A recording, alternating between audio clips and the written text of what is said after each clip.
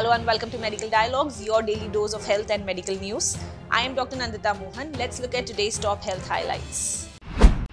XBB.1.16, a new Arcturus variant. The XBB.1.16 COVID-19 variant, also known as the Arcturus, is fueling as a new surge of cases in India, US, Singapore, Australia, and many other countries. The variant was declared as a variant under monitoring by the World Health Organization in late March, considering it the most transmissible variant yet. Experts have pointed out that the new variant is especially affecting children.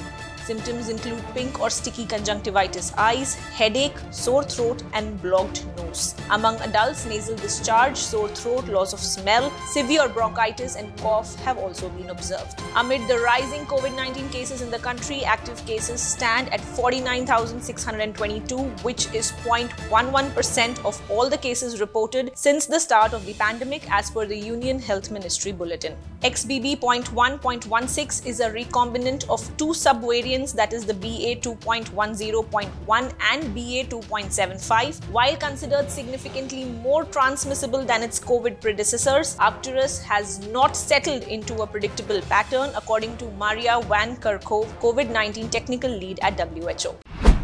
That's all for today. Stay safe. Never miss a medical update from Medical Dialogues. Like, subscribe, and press the bell icon.